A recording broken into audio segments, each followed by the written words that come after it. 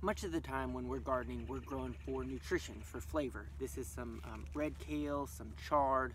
I'm thinking about things like cilantro for your fish tacos. I'm thinking about homegrown tomatoes, delicious. But if you were hungry and somebody was like, hey, here's a head of lettuce, you'd be like, I'm hungry, like I want something to eat, I want some calories. So how do you grow for survival? How do you garden for sustenance?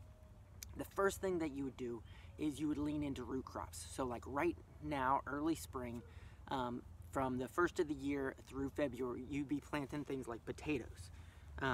You take these seed potatoes and you chop them up and you grow more potatoes. Then come summer, you dig those up and you would plant sweet potatoes.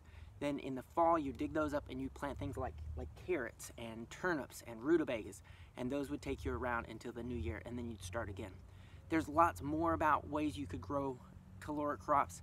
I wrote a blog all about it, got a lot of details in there. Check that out.